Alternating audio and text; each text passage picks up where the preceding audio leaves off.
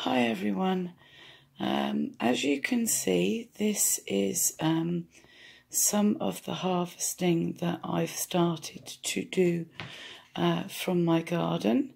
I had hoped to feel well enough to do a video of things that I'm starting to use dry and various stuff, but I've really felt so rough with this flu virus that I'm still in second week of having it and still feeling really poorly. So today I just really thought I'd very quickly just show you some of the things that I've actually been doing slowly. We have had an abundance of tomatoes, and given that I literally threw these poor tomato plants in the ground and just left them to it, basically, I'm amazed at how many tomatoes we've got. And so I'll be making some sauces and freezing them, but I do need to empty my freezer because I think I've got tomatoes from whenever previously. Got a couple of courgettes, which they're quite diddy small and they should have been eaten straight away, but you know, we just haven't had that opportunity. I haven't felt well enough to do anything. I've been harvesting some sage to dry and put together with other bits. I've got rose petals. I have got some geranium flowers that I want to do something with, and we've got some grapes, and although these aren't dessert grapes, they're more wine grapes because I put them in years and years ago. The birds normally get everything, so this time I thought if I pick some a little bit sooner and maybe dry them, I might get sultanas out of them. Now I could be completely off the wall with that, but I'm going to give it a go. So there were a few cooking apples. There's still some on the trees actually, so I've picked they were windfall ones. There's this beautiful little orchard down by where we live, and it is a circle of apple trees, and they're beautiful. There is a magic there. I felt it when I went in. It's very old, and so I was so pleased to be able to go down there and actually, you know, thank the goddess and the god for the beautiful abundance of harvest this year. And so those were windfalls, so I picked those up, and I picked up some oak leaves. I'll go back and get some more now the colours are changing, but I've been harvesting other bits and pieces. I've got mint here, and I can't remember what that is. And that's the other thing, I've got to be careful. I pick something to dry it, I know what it is. When it's dried, I don't know what it is. I have a whole hedge of lavender. So, and I have to be honest, I do leave it literally to the last minute so that the bees get the most of it. So I don't get perhaps the more richly colourful heads, because I do leave them till they're completely dry. So what I'll do with these is, well, I have so many. I mean, this isn't even all of it. There's another complete bunch of it, a massive bunch of it over by the fireplace. And what I'll do is I'll hang stuff, I'll dry stuff, I'll put stuff into bags. I've got a bag of last year's I'm still harvesting, and then the old stuff will go on the wood burner to fragrance the room. I've got rose petals, I've got raspberry leaves for making teas in here and to use in incense.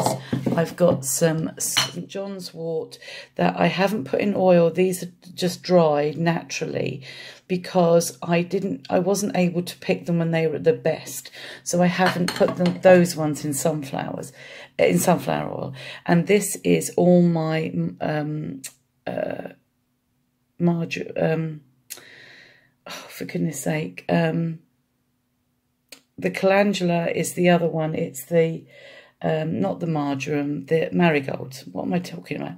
So I've taken all my marigold heads and I've been drying them and putting them in here ready to use in incense. And this is just my sunflower oil that I decanted into a dark bottle to keep it. And basically the job that I had intended to do was to completely strip my dresser and do it with all my jars, but I'm still behind because I haven't felt well. I've also got down here this beautiful book that was given to me by my mother-in-law, with some really lovely felt animals in it. So I've purchased some natural felt colours to make these dolls over winter. So my autumnal crafting will include trying to make some of these. I have a few bags to make for friends. Once I've done those, I'm hoping to do those at the weekend. Once I've done those, I'm going to get back to making collage pictures and my felting. And I want to knit myself a shawl because I seem to be able to knit, not crochet. So, excuse me, I'm sorry. I had hoped I could contain that cough till the end. So anyway, this is as far as I've got. Normally, I mean, I would do this every year anyway. So I wouldn't necessarily say that it's a new part of my practice because I've been doing this for years. I've been taking lavender every year and using it. And I've also used dried rose petals and obviously tomatoes and all the produce from the garden. But I would normally have had more, so I would have had pickled gherkins, but I didn't have any this year. They just didn't take. My runner beans just didn't take. I don't know whether I sowed them at the right time. I was, some days were really hot and then we'd get a blast of cold, and I just had so little success with certain things. So that's kind of I think part of growing vegetables anyway, but for me next year I'll be more organised and more contained in what I grow. When I was on the allotment it was much easier to grow onions. Now it's less easy, so I will probably just stick to the things that are more straightforward. I have been harvesting potatoes and I hope to go out and video that at some point. And I'm delighted we've had some really lovely new potatoes. So that's it really. I'm just in the processes of harvesting all these wonderful things for drying, preserving. But I wouldn't, as I say, I would normally have more, and I would have pickled gherkins had I had some. And I have pickled runner beans in the past, although not many people seem interested, but I have made a beautiful beetroot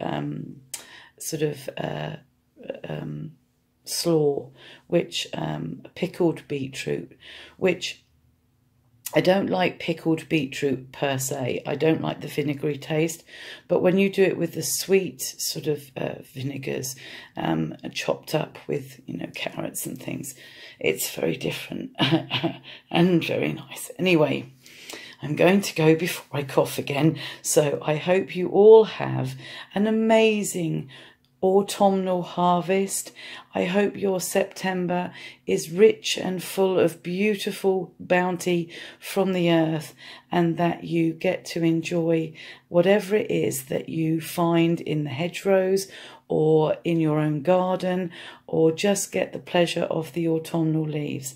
And I wish you well. Take care. Bye-bye.